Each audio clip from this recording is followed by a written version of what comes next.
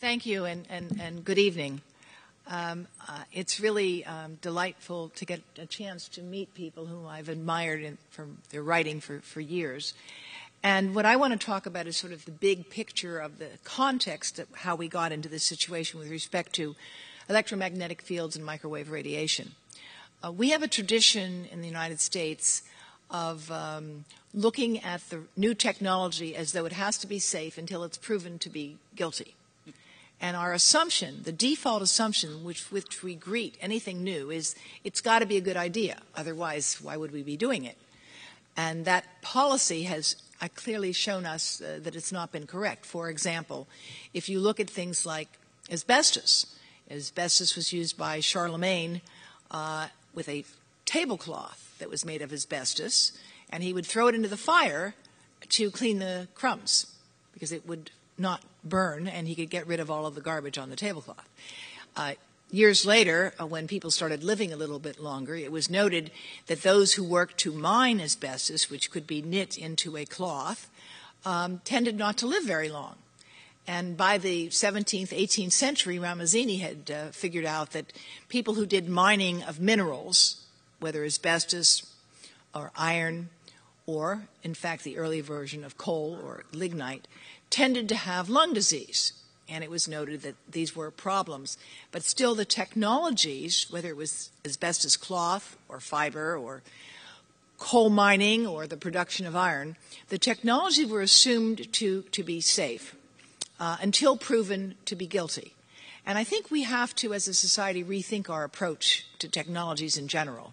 And I think we have the right to ask for some evidence of safety as well as efficacy before we start with something new. And I think of things like Google Glass.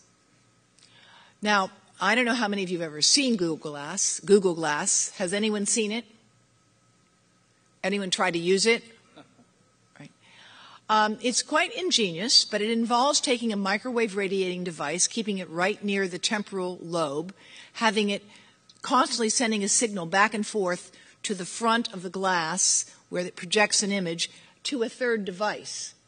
And so it's constantly radiating that microwave radiation that you heard me talk about earlier today.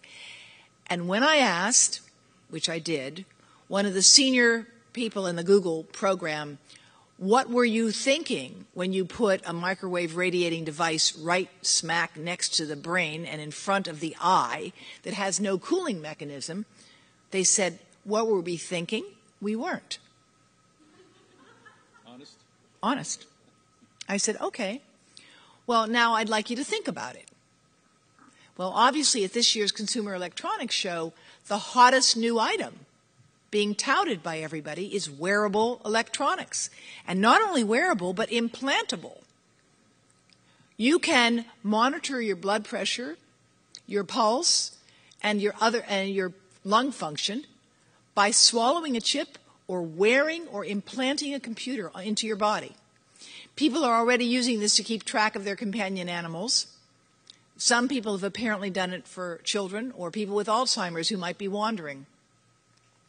There are trade-offs in life, but I think we need to rethink our approach to technology, whether it's nanotechnology or GMOs or some of the toxic chemicals that we're dealing with, rather than assuming that if we can do it technologically, if we can put the gene of a tomato into a fish, it's a good idea.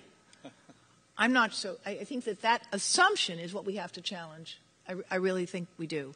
And in my work in the history of cancer research and the secret history of the war on cancer, I repeatedly document how that assumption proved false. Let me give you one example. During World War II, and prior to the run-up to World War II, British chemists synthesized something called diethylstilbestrol. It was made by the British government. They didn't patent it, so the Germans immediately began to produce it, of course. That was what went on economically during that time prior to the war. It was discovered upon its invention. It was identified as a possible cancer-causing agent, diethylstilbestrol, a hormone. The Germans manufactured it and used it to fatten their cows and pigs. It wasn't until it was proven to cause cancer in women 40 years later that we stopped using it as such. That kind of thinking, I think, has to stop.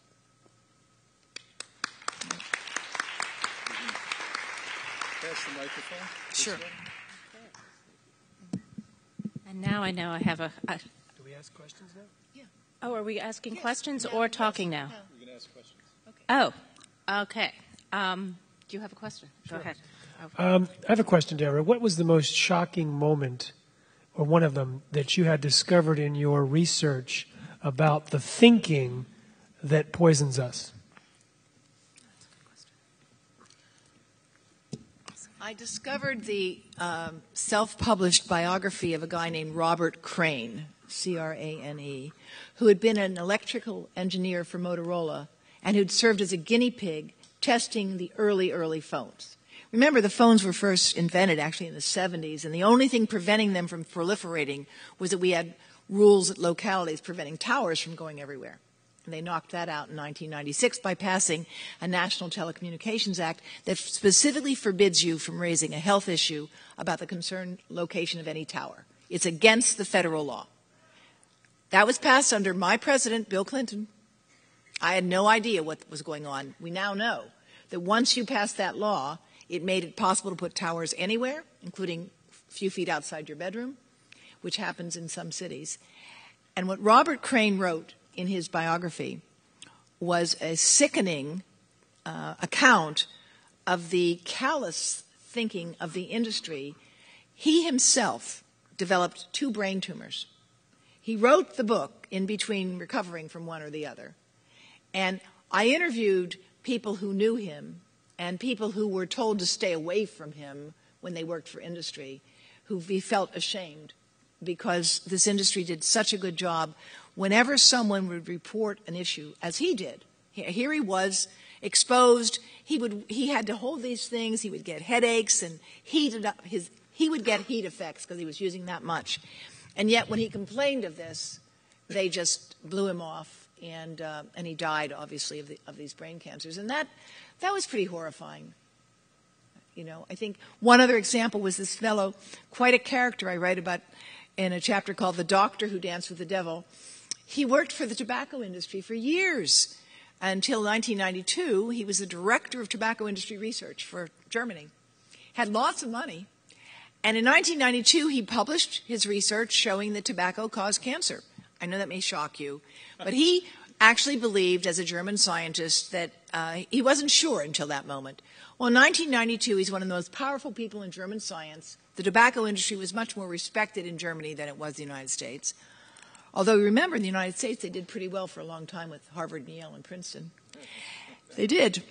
And when he left that job, they gave him something to do, kind of keep him busy, and they gave him a project to work on cell phones with $5 million grant from the European Union, and he, like I at the time, was convinced there could be no problem. So when they started to get positive results showing that cell phones could damage the brain, they went out and bought a couple $1 million new equipment because he was convinced it was a measurement error. Right? It couldn't be possible that cell phones could damage brain cells after all. They got new equipment, spent a couple $1 million more, but the result couldn't go away. And then when he tried to publish it, they went after him, just like he had seen others go after, you know. And this guy, fortunately, was rather wealthy and powerful, and he went after them. And just recently, he filed a lawsuit against them, and they tried to get him accused of fraud, which you know is a pretty serious thing for a scientist. They tried to get his articles withdrawn from publication, and when that failed, they hired a public relations group to, quote, war game the science. And I have that memo in my book, war game the science. And when all of that failed, he ultimately prevailed, but even today, Science magazine has never issued a retraction of their story accusing him of fraud. Yeah. Time for another question? We move down. Yeah. Okay. I guess one of the questions I would love to know is there anything what can be done now that this technology is completely pervasive and the utility of it is everybody has been convinced we need to have this technology? Is there anything that now can be done either to make it safe or change the landscape of how it's being used and how we're exposed to this? Yes. And I'm looking forward to working with you all on this. And we have a limited number of these cards here that tell you how to practice safe tech. And they say do it with wires or do it wired.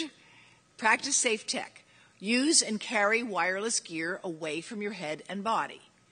Beware of weak network signals, because when the signal's weak, the device has to work harder, whether it's a laptop or an iPad or your phone.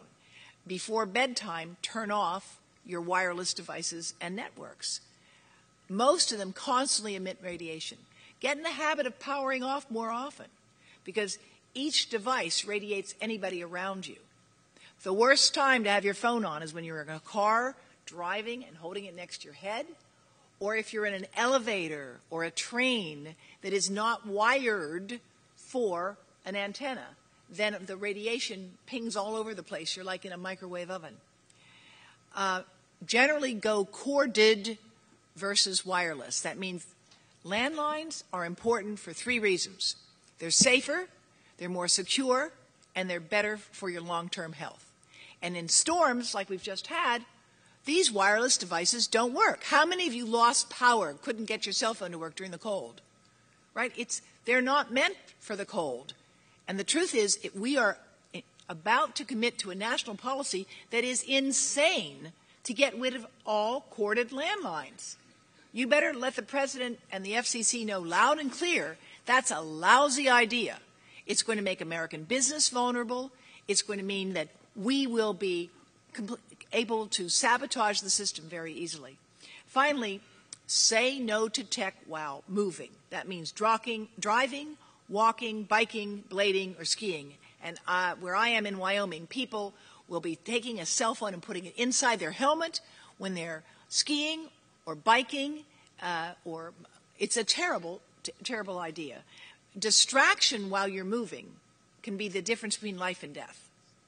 Really, seconds, particularly when you're moving at high speeds or, frankly, even on a bicycle. So these cards, you see these cards? They're really cute. They were designed by some artists in Wyoming, and they say, do it with wires, practice safe tech. It's cute. It is cute. Yeah. They will be available on our website and hopefully working with you as well. But it costs us close to $1 a card. Now, we need companies to step forward that want to produce these cards. You can put your logo on it, or people who fund us to give them away. We have another project. We're going to develop cards like this to hand to young harried parents who don't understand that a cell phone is on a pacifier.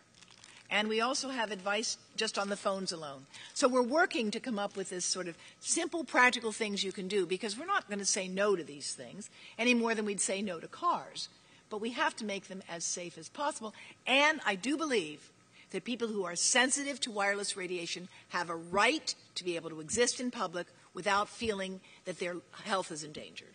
And that means we're going to have to create wireless-free zones. Good.